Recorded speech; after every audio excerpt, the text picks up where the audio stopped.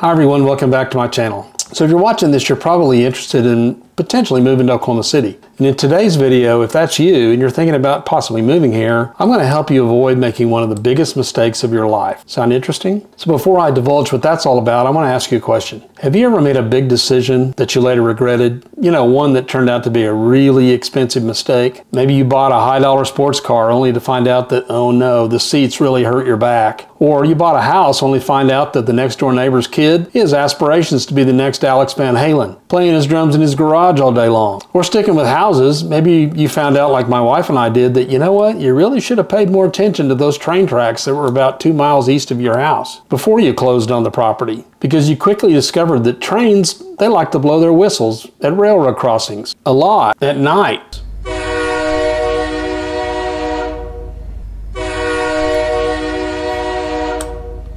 And more importantly, you learn that sound travels a long way at night. Can you get out of these kind of situations? Yeah, but it'll cost you. But in both cases, you're not stuck. Like I said at the outset, the reason I made this video is to help you avoid an even bigger mistake that doesn't have an easy way out. You know, like uprooting your family and moving them across the US to a new town, like Oklahoma City, and then find out you can't stand living here. Yeah, that would pose a problem. And unlike the previous examples, extricating yourself from that one, it's not gonna be fun. Hello everyone, my name is Lynn Taggart. I'm a realtor with Coldwell Banker Select in Edmond, Oklahoma. We help people every day that are thinking about making Oklahoma City their new home, and lots of folks are moving here for a lot of reasons. Many of them are drawn here because of the low cost of living, which I discuss here. Having said that, what I don't want to have happen is that you move here and then find yourself regretting your decision, regardless of how affordable it is. Life's too short to be miserable, and that's why I made this video, to make sure you know what you're getting into before you get here. Now, I know for a fact that we have a lot of folks moving here from the West Coast, as you can see on this migration map I found on Redfin. But rest assured, living in California, Oregon, or Washington State is a whole different animal than living in Oklahoma.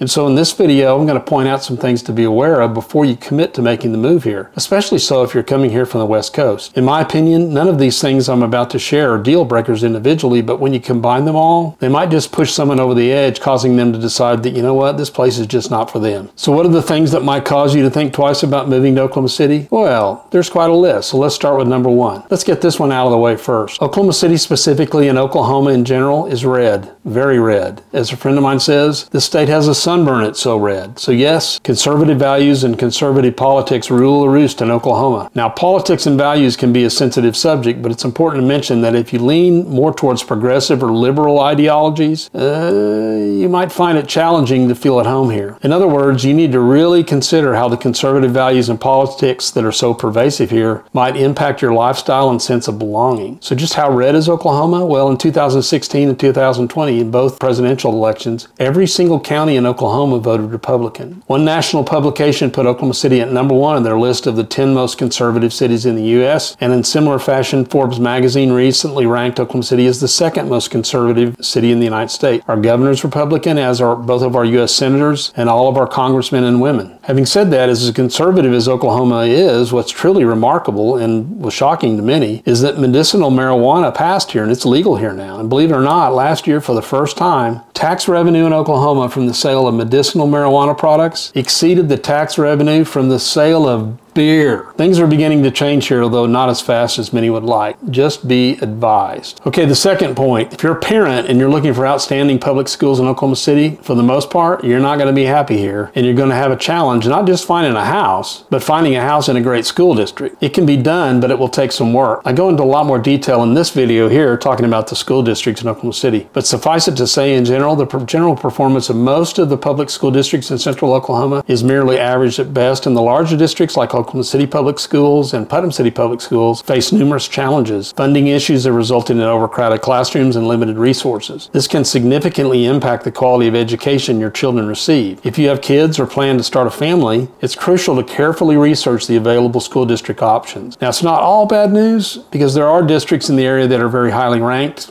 things like areas like Deer Creek, Edmond, Piedmont, and Yukon in the north and northwest part of Oklahoma City, and Mustang, Moore, and Norman schools down south. These and many private schools in the area clearly stand head and shoulders above the rest and are some of the finest schools in the state. The performance of the rest of the public schools in central Oklahoma is pretty dismal, especially when it comes to test scores and graduation rates. Take a look at this chart. So Oklahoma lags surrounding states when it comes to the amount typically spent per student, and that's a common metric for comparing the quality of public school education state by state. And to make matters worse, due to poor teacher pay in the state, many teachers are leaving Oklahoma for higher paying jobs elsewhere. Quality education in Oklahoma is a problem area, and it continues to be so. So number 3, let's shift gears and talk about your health. So specifically, let's talk about your allergies.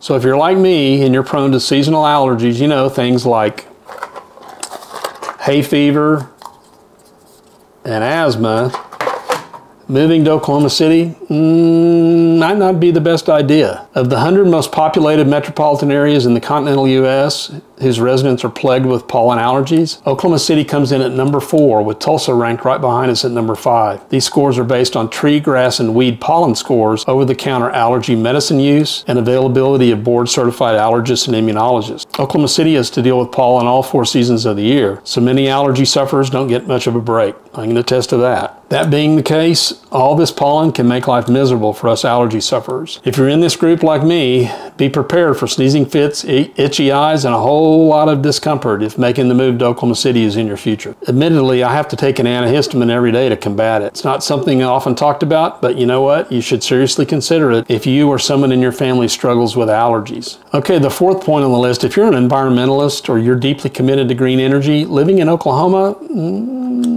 might give you real heartburn. Why? Because when it comes to jobs in Oklahoma, for the most part, they're concentrated in a single industry, oil and natural gas. You know, those things we call fossil fuels. Whether exploring for it, producing it, refining it, or transporting it, oil and natural gas makes Oklahoma's economy go. In fact, having previously worked in oil and gas as an engineer for over 20 years, I knew that that sector accounted for a great deal of the local economy, but I was frankly a little shocked to learn of a recent PricewaterhouseCoopers study that showed that oil and gas accounts for 1 out of every 4 jobs in Oklahoma, both directly and indirectly. That's 400,000 well-paying jobs. Wow, that's astounding. It's also not good when your ideal goal is to have a highly diversified economy supporting a region. Not only that, but working in the oil and gas business is highly cyclical, with booms and busts and large layoffs happening repeatedly, entirely dependent on the ups and downs of the price of crude oil. And I speak from experience on this, having been through a total of, get this, 7 layoffs in my oil and gas career. Talk about stress-inducing. Unfortunately, there are a few other large employers in the area, with the exceptions being Tinker Air Force Base and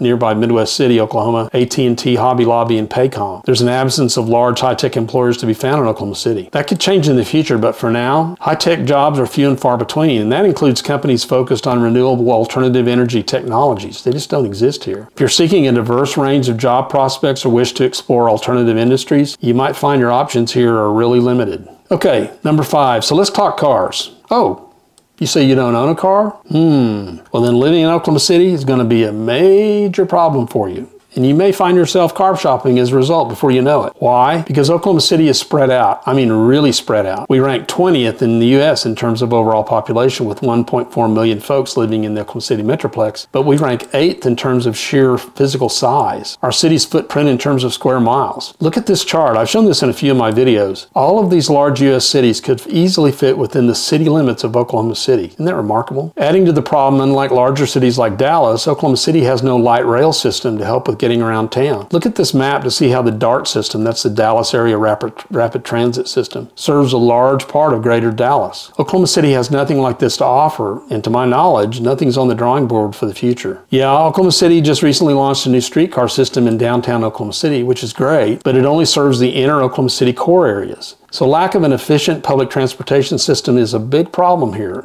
And your only real solution is to either use Uber everywhere. There are people that do it, but it can get very expensive. Or you buy or lease a car, which means you'll have to deal with car payments and insurance and maintenance and fuel and parking considerations, all of that. Getting around Oklahoma City means you're going to have to drive. and deal with traffic congestion, increased fuel costs, and the general inconveniences of daily driving. And if that's not bad enough, one of the major thoroughfares through town, the Kilpatrick Turnpike, it's a pay-to-use toll highway. And to top it all off, when you're not on a well-paved road like the Kilpatrick, you must navigate roads that are often in really bad shape. I speak from experience here. I've personally blown out a couple of tires here in Oklahoma City after hitting several large potholes. Wish I had better news to share on this front, but it is what it is. If you prefer the convenience of efficient public transportation, this lack of infrastructure might be a deal breaker when it comes to deciding whether or not to live here. So speaking of cars and insurance, it may surprise you that they have a tie to our next topic, which is severe weather. How?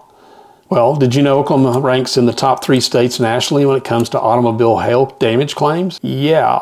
Also, homeowners aren't immune either. Homeowners insurance policies here are also very high, twice the national average. Again, due to the large number of hail claims we have each year, and the damage that's done to our roofs. Just last month, we had a huge hailstorm here in Oklahoma City with hailstones at my house that were the size of tennis balls. You can check out this picture here. Unbelievable. It's the biggest hail I've ever seen in my life. I'm sure I'll be getting a new roof as a result. And of course, in Oklahoma and Oklahoma City, in addition to hail, there's always the threat of damaging tornadoes. It's very real. They occur usually in late spring or early summer. It's probably not a surprise to anyone moving here that severe weather is a fact of life in Oklahoma. It just is. From tornadoes and hailstorms in the spring to crippling ice storms in the winter, the city experiences some of the most severe weather conditions of anywhere in the United States. If you're moving here, you'll have to get used to constant weather bulletin interruptions on television in the springtime. While these interruptions are annoying, it's also kind of reassuring to know that our local television stations, they have some of the most sophisticated weather radar technology systems in the country, and they give you plenty of time to adequately prepare when severe storms or even a possible tornado are headed your way. Honestly, the large damaging tornadoes that cause damage like this, they're very rare, but they do occur, and they're very real. While the local community is well prepared